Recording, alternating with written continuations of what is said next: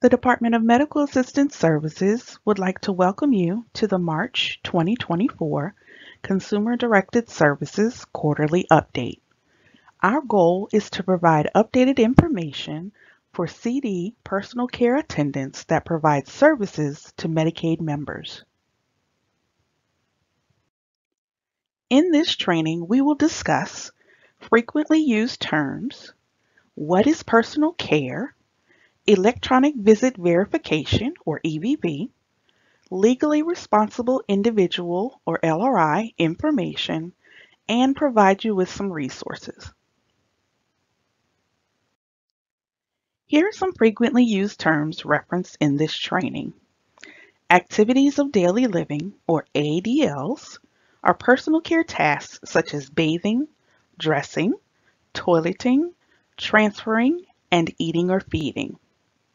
Employer of record, or EOR, is the person who performs the function of the employer in the consumer-directed model. Instrumental activities of daily living, or IADLs. These are tasks designed to assist the Medicaid member with independent living activities such as meal preparation, shopping, housekeeping, laundry, and money management. Legally responsible individual, or LRI, is the spouse of a Medicaid member or parent, step-parent, or legal guardian of a Medicaid member under 18 years old. Member. This is the person receiving Medicaid waivers, services, and supports. Personal care attendant or aide. This is the person hired to provide direct care or supports.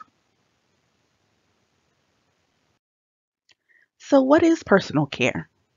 Personal care services means a range of support services necessary to enable the waiver member to remain at or return home rather than enter a nursing facility, and that includes, but is not limited to, assistance with activities of daily living, instrumental activities of daily living, access to the community, self-administration of medication or other medical needs, and monitoring of health status and physical condition. Personal care services do not include skilled services like tracheostomy or gastrostomy care.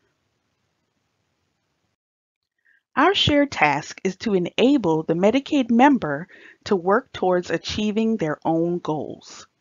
Therefore, personal care services are meant to provide the member with proper support both at home and in the community. Let's discuss some electronic visit verification, or EVV, key points to remember.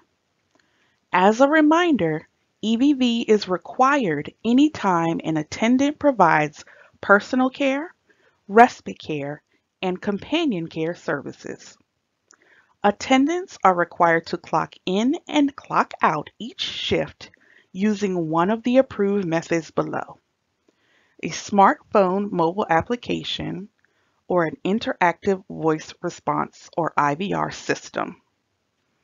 Attendants who live with the member are exempt from EVV requirements and may use the web portal for time entry. The web portal is not an approved method for attendants who do not live with the member. Manual time entries will be monitored by DMAS and the Managed Care Organizations, or MCOs. Failure to comply with the program requirements could result in removal from the consumer-directed program. We will now provide an important legally responsible individual, or LRI, update. The General Assembly passed a measure to permanently allow parents of minor children and spouses to be reimbursed for personal care services. These caregivers are called legally responsible individuals. Effective March 1st, 2024, all current LRIs may continue to provide services and be reimbursed for up to 40 hours per work week. If there is a paid LRI, respite care will no longer be available. As a reminder, LRI attendants can only be paid to provide personal care services. This applies to personal care services provided through the CCC Plus waiver, the Family and Individual Supports waiver, and the Community Living waiver. This information does not apply to parents and spouses of individuals in the EPSDT program.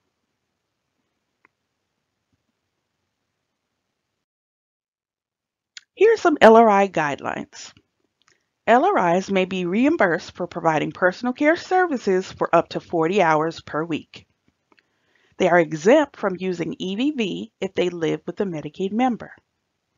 They may not be reimbursed for respite care services. If a paid LRI attendant uses respite care services, those hours will be subject to repayment. You can find resources like frequently asked questions and all recent LRI updates on the DMAS website listed here. For additional questions related to this training, please feel free to email us at cdattendantinfo@dmas.virginia.gov. As always, we would like to thank you for your continued support of our Medicaid members.